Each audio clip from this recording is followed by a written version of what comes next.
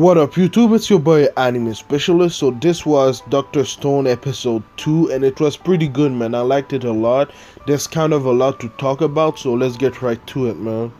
So in last week's episode, Senku was able to discover the formula to, turn people back from being in stone. And I'm not gonna lie, I thought that the first person that they were gonna use this substance on was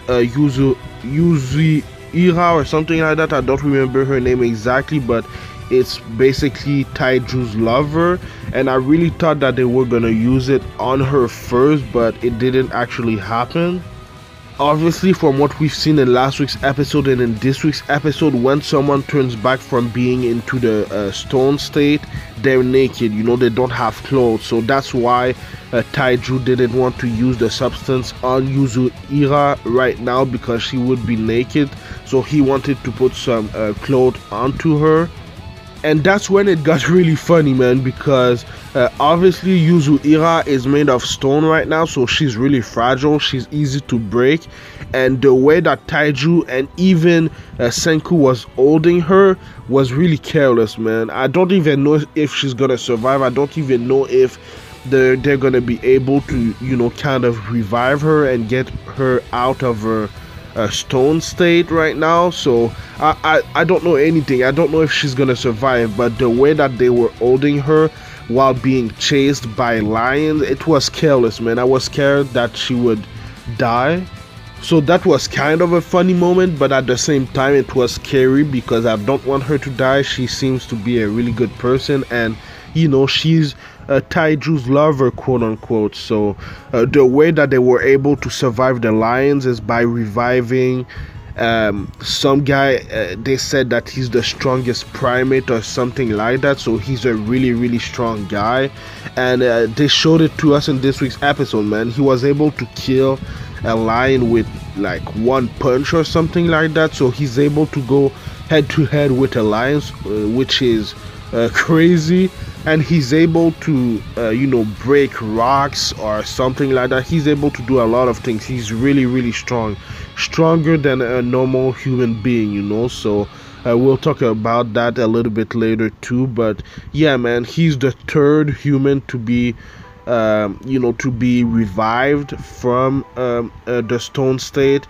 Hopefully we'll see Yuzuriha be revived in the next few episodes, but one of the things that we still don't know is how much time does it take to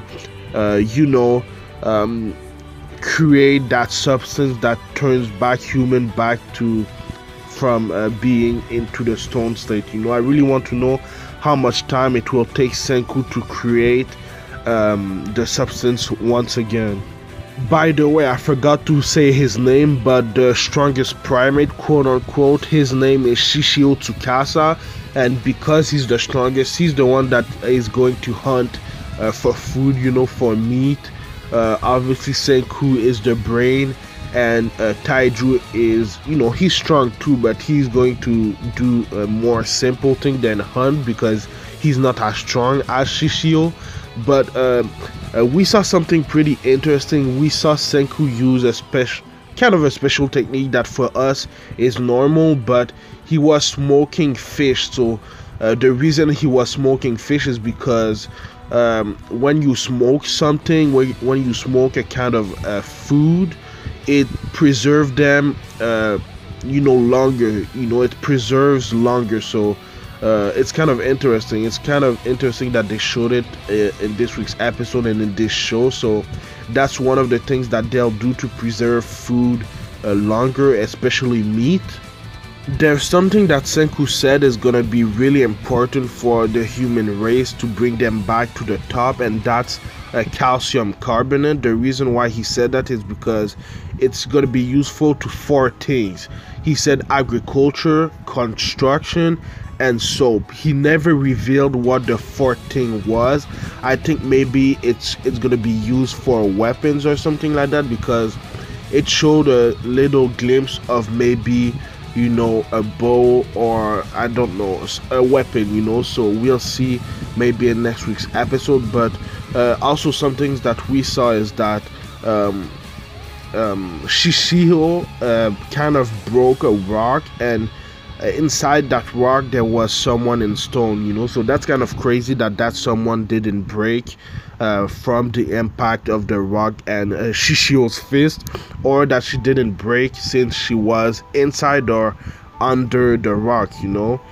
But something that I really liked in this week's episode is the conflict between Shishio and Senku, because Shishio doesn't want to revive every single human being. He only wants to revive the youth and the pure of heart, because there's something I think that happened in his childhood with, you know, a grown-up, and because of that he doesn't want to bring back grown-up. He only wants to bring back, you know, youngins.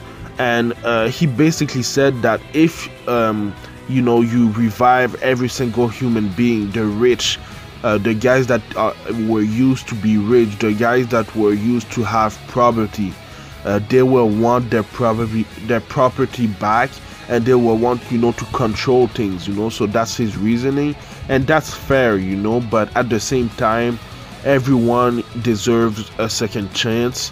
Even though, you know, there may be murderers, you know, that's the risk to revive everyone, but there may be murderers, criminals, you know, so that's a risk. But you know, the conflict was you know, that Shishio doesn't want to bring back everyone, but Senku wants to bring back everyone to, you know, revive, you know, the human race, so that they can go back to being at the top of the food chain, you know. Because in this week's episode we saw they're not at the top of the food chain. They needed Shishio to defeat the lions so that they could survive, you know. So they will be chased by lions. Maybe we'll see in other episodes they'll be chased by tigers. We don't know, you know. So that was a pretty interesting conflict in my opinion. But yeah, I don't trust Shishio at all right now. We'll have to see what's gonna happen in the next few episodes with him, if we'll be able to gain his trust.